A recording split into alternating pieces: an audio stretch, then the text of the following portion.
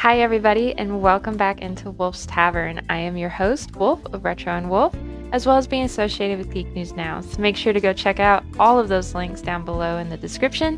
And without any further ado, we're going to go ahead and get into this recipe. So I have a very simple recipe for us today, and it's called a Swirly Noodle Taco Skillet. So I have all the ingredients right over here. So we have our 1 pound of meat that we got. We have half of a medium-sized onion. We've already chopped that up. We're going to need 2 cups of water, 1 jar of salsa, 1 can of green chilies. Both of these you can choose your heat. So if you want mild or medium or hot, you can do that as well.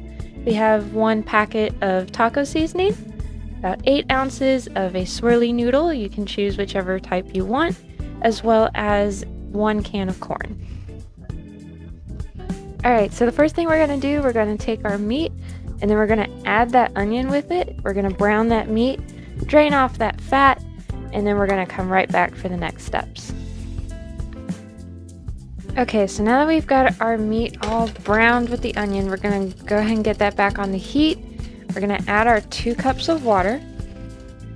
Then we're going to go ahead and just put in that whole jar of salsa, as well as where we have that whole can of the chilies. And we're going to put in that whole packet of the taco seasoning. We're going to mix this first before we add in noodles. Okay, so we've got this pretty much mixed together a little bit. So then we're just going to go ahead and add in all of those noodles. We're going to mix this together. Then we're going to lower the heat down to medium, cover it, and cook it for about 12 minutes. Okay, so it has been about 12 minutes, and you can see that we still have a little bit of a boil here. And then we're just going to go ahead and add in that 1 can of corn. We're going to mix this all together, and then we're going to continue to cook this until the noodles are cooked all the way through.